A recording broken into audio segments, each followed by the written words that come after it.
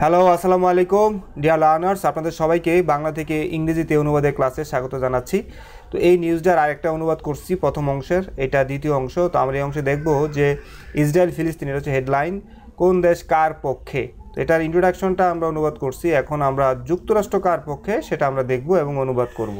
তো যুক্তরাষ্ট্রের president Joe Biden ইসরায়েলের প্রতি তাদের দৃঢ় ও অটুট সমর্থনের কথা জানিয়েছেন। এখানে সাবজেক্ট খুঁজতে হবে আর ভার্ব খুঁজতে হবে। এখানে জো বাইডেন হচ্ছে সাবজেক্ট, কি জানিয়েছে, সমর্থনের কথা জানিয়েছেন, আর এই যে জানিয়েছেন এটা হচ্ছে ভার্ব। সাবজেক্ট ভার্ব পেয়ে গেছি আমরা বাংলা থেকে ইংরেজিতে অনুবাদ করার সময় সাবজেক্ট ভার্ব আগে খুঁজবো, কোনটাকে সাবজেক্ট বানাবো কোনটাকে ভার্ব বানাবো, বিশেষ করে ভার্বটা কোনটা। আর আমি তো বারবারই বলি যে বাংলা বাক্যের শেষে ক্রিয়া থাকে। তাহলে জো বাইডেন ইসরায়েলের প্রতি সমর্থন জানিয়েছেন, তো জো বাইডেন এটা হবে সাবজেক্ট। তো জো বাইডেন শুধু লিখলে হবে না, যুক্তরাষ্ট্রের প্রেসিডেন্ট জো বাইডেন এইটুক লিখতে হবে, United states president Joe Biden এইটুক লিখতে হবে, এটা সবটা হচ্ছে সাবজেক্ট। তো সমর্থন জানিয়েছেন, হ্যাজ এক্সপ্রেসড। আমরা জানিয়েছেন কোনো কিছু ছেন এরকম থাকলে প্রেজেন্ট পারফেক্ট টেন্স করি না, তো এটা হচ্ছে present perfect tense. Has expressed his strong, তার দৃঢ় অটুট সমর্থন, অ্যান্ড আনওয়েভারিং। আনওয়েভারিং অর্থ হচ্ছে অটুট, আনওয়েভারিং অর্থ হচ্ছে যেটা কেউ টলাতে পারে না, এরকম হচ্ছে আনওয়েভারিং। তো এইটুক হচ্ছে subject. United states president Joe Biden, মানে যুক্তরাষ্ট্রের president Joe Biden expressed, has expressed present perfect tense. His কি এক্সপ্রেস করছে, এটা হচ্ছে object. His strong and unwavering support for Israel, তার ইসরায়েলের প্রতি তার দৃঢ় ও অটুট সমর্থনের কথা জানিয়েছেন। এই যে strong and unwavering support for Israel, এটা হচ্ছে দৃঢ় অটুট সমর্থন কার জন্য, ইসরায়েলের প্রতি অথবা ইসরায়েলের জন্য, এটার জন্য দিছি ফর ইসরায়েল। এটা এভাবেও করা যায়, আমরা যেমন United state president Joe Biden লিখছি, এটাকে একটু প্যারাফ্রেজ করে ঘুরে লিখতে পারি, the president of United states Joe Biden, এটা এইভাবে লিখতে পারি। অফটা এখানে মাঝখানে প্রেসিডেন্ট এবং জো বাইডেনের মাঝখানে যুক্ত করতে পারি, একটু মানে চেঞ্জ যদি আপনি একটু ডিফারেন্ট অপশনে আপনি করতে চান। The president of United states Joe Biden, এটা হচ্ছে সাবজেক্ট। এখানে হ্যাজ এক্সপ্রেসড প্রকাশ করেছে, মানে তার সমর্থনের কথা জানিয়েছে, এটা হ্যাজ এক্সপ্রেস দিয়ে জানিয়েছে বুঝাইছি আমি। আর এখানে তার জানিয়েছেন জিনিসটা হ্যাজ স্টেটেড দিয়ে আমরা প্রকাশ করতে পারি। হ্যাজ এক্সপ্রেসড যেই কথা, হ্যাজ স্টেটেড একই কথা। তো জো বাইডেন হ্যাজ স্টেটেড, তিনি জানিয়েছেন, কি জানিয়েছেন, দ্যাট আমেরিকা, এটা দ্যাট ক্লজ, কি জানিয়েছেন সেটা একটা ক্লজ দিয়ে প্রকাশ করব। হ্যাঁ, তো এখানে যেমন এক্সপ্রেসডের পরে আমরা শুধু his strong and unwavering support for Israel একটা মানে অবজেক্ট দিয়ে শেষ করে দিছি, এখানে একটা ক্লজ দিচ্ছি আমরা। তো কি বলছে, দ্যাট আমেরিকা কি করবে, এখানে বলছে যুক্তরাষ্ট্র পরিবর্তে এখানে দিছি যে আমরা the United states president Joe Biden, আমরা দিছি এখানে আমেরিকা লিখলেই হবে। America will support Israel, America ইসরায়েলকে সাপোর্ট করবে, এটুক দিলেই হইতো। এই যে উইলের পরে উইল হচ্ছে অক্সিলারি ভার্ব, উইল কি অক্সিলারি ভার্ব, আর আমাদের সাপোর্টটা হচ্ছে V1 মানে মূল ভার্ব। তো আমরা কিন্তু এখানে বলি নাই যে সমর্থন জানাবে, শুধু এটুক বলে নাই, বলছে তাদের দৃঢ় ও অটুট সমর্থন জানাবে। এই দৃঢ় এবং অটুটের জন্য আমরা উইল আর এই যে সাপোর্ট, এই দুইটা ভার্বের মাঝখানে একটা অ্যাডভার্ব দিয়ে দিব। অলওয়েজ মানে যেটা আনওয়েভারিং বলছে এখানে, always and স্টেডফাস্টলি support for Israel, এই দুইটা প্রকাশ করলে তাহলে হয়ে যায় তাদের দৃঢ় ও অটুট সমর্থন ইসরায়েলের জন্য আছে। তো এই যে সেন্টেন্সটা করছে এটা কোন টেন্সে পড়ছে, এটা প্রেজেন্ট পারফেক্ট টেন্সে পড়ছে। তো আজকের ক্লাসের মূল যে টার্গেট সেটা হচ্ছে আমরা কি অর্জন করব, আমরা আজকের ক্লাসে প্রেজেন্ট পারফেক্ট টেন্সের ব্যবহার শিখব। যেমন এখানে এটুকু হচ্ছে subject, the United states president Joe Biden, এটা হচ্ছে সাবজেক্ট, এই সাবজেক্ট, এবং অক্সিলারি ভার্ব হিসেবে হ্যাভ অথবা হ্যাজ বসবে। আমরা এখানে যেহেতু Joe Biden third person singular, আমরা এখানে হ্যাজ নিয়েছি, আমরা হ্যাভ নাই। তো এখানে মানে তারপরে অক্সিলারি ভার্বের পর B3 এক্সপ্রেসড অথবা স্টেটেড, এটা হচ্ছে B3। তো আমরা প্রেজেন্ট পারফেক্ট টেন্সের স্ট্রাকচার কেমন পাইলাম, সাবজেক্ট বসবে, হ্যাভ এস বসবে এবং B3 বসবে। ইসরায়েলের সমর্থনে বিধ্বংসী মিসাইল ইসরায়েলের কাছে ভূমধ্য সাগরে পাঠানো হয়েছে। তো ইসরায়েলের সমর্থনে এটা হচ্ছে একটা অংশ। তারপর কি করছে, বিধ্বংসী মিসাইল, এটা হচ্ছে সাবজেক্ট, পাঠানো হয়েছে এটা হচ্ছে ভার্ব। মানে বুঝতে হবে কোনটা সাবজেক্ট কোনটা ভার্ব, আগে বুঝতে হবে। পাঠানো হয়েছে এখানে সবচেয়ে গুরুত্বপূর্ণ। তাহলে ইসরায়েলের সমর্থনে যদি দিব আমরা ইন সাপোর্ট অফ ইসরায়েলের সমর্থনে। কি পাঠানো হয়েছে, বিধ্বংসী মিসাইল, তাহলে বিধ্বংসী মিসাইল ইংরেজি হচ্ছে ডিস্ট্রাকটিভ মিসাইল, এটা হচ্ছে সাবজেক্ট। পাঠানো হয়েছে, পাঠানো হয়েছে। কে পাঠাইছে এটা কিন্তু নাই এখানে। একটু যদি দেখেন এখানে কিন্তু এই যে এক্সপ্রেসড অটুট সমর্থনের কথা জানিয়েছেন, এটা কিন্তু জো বাইডেন জানাইছেন। এই কারণে এটা আমরা অ্যাক্টিভ ভয়েসে করে ফেলছি। এটা কোন ভয়েসে করছি? অ্যাক্টিভ ভয়েসে করে ফেলছি। অ্যাক্টিভ বুঝতে পারছেন? যে কাজটা করছে, যে এক্সপ্রেস করছে, সে মানে সেন্টেন্সের সাবজেক্টের জায়গায় আছে, এটা হচ্ছে অ্যাক্টিভ। কিন্তু এই বাক্যতে আপনারা অ্যাক্টিভ প্যাসিভটা না বুঝলে আপনার অনুবাদ পারবেন না। তো প্যাসিভ এই বাক্যে এই যে বিধ্বংসী মিসাইল পাঠানো হয়েছে, এটা কে পাঠাইছে? ইসরায়েলের কাছে পাঠাইছে। কে পাঠাইছে? বাইডেন পাঠাইছে না আমেরিকা পাঠাইছে? সে এটা নাই। এটা না থাকার কারণে আমরা এটা প্যাসিভ করতে হবে। ডিস্ট্রাকটিভ মিসাইলস এটা হচ্ছে সাবজেক্ট, হ্যাভ বিন সেন্ট পাঠানো হয়েছে। এই যে পাঠানো হয়েছে এটা প্যাসিভ ভার্বে করছি, এবং প্যাসিভ ভার্বে করছি একটু মানে পার্থক্য লক্ষ্য করেন।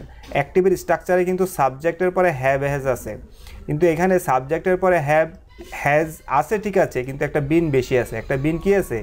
বেশি আছে। এই বিন প্যাসিভ ভয়েসে বিন বেশি বসে একটা। এই যে আমি লিখে দিছি, এটা হচ্ছে অ্যাক্টিভ স্ট্রাকচার। এই যে যেটা প্রেজেন্ট পারফেক্ট টেন্সের সাবজেক্ট হ্যাভ এর পরে বি3, এটা হচ্ছে অ্যাক্টিভ স্ট্রাকচার, এটা হচ্ছে অ্যাক্টিভ ভয়েস। আর এটা হচ্ছে প্যাসিভ স্ট্রাকচার। প্রেজেন্ট পারফেক্ট টেন্সের সাবজেক্টের পরে হ্যাভ হ্যাজ বসবে ঠিক আছে, তারপর একটা বিন বেশি বসবে, প্যাসিভে একটা বিন বেশি বসবে। এই যে আমরা একটা বিন বেশি বসাইছি। তাহলে ইন সাপোর্ট অফ ইসরায়েল, ইসরায়েলের সমর্থনে ডিস্ট্রাকটিভ মিসাইলস মানে ধ্বংসকারী বিধ্বংসী মিসাইলস হ্যাভ বিন সেন্ট পাঠানো হয়েছে। কার কাছে? ইসরায়েলের কাছে। ইসরায়েলের কাছে ইংরেজি হবে টু ইসরায়েল। ইসরায়েলের কাছে পাঠানো হয়েছে। ভূমধ্য সাগরের কাছে, ইসরায়েলের কাছে ভূমধ্য সাগরে পাঠানো হয়েছে। ভূমধ্য সাগর ইংরেজি হচ্ছে in the Mediterranean C. In the Mediterranean C, ভূমধ্য সাগরের কাছে।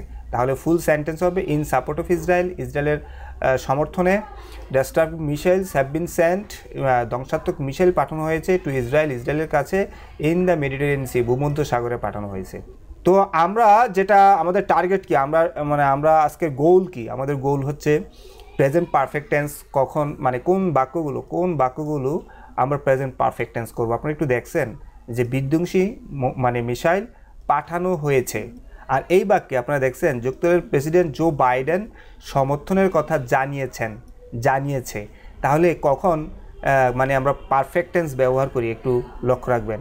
দেখেন আপনারা, তারা যে পাঠাইছে, এই যে বিধ্বংসী মিসাইল পাঠাইছে, এটা কি অতীত করা যাবে? অতীত জিনিস হচ্ছে যেটা হয়ে গেছে, এখনও নাই। যুদ্ধ কি থামে নাই?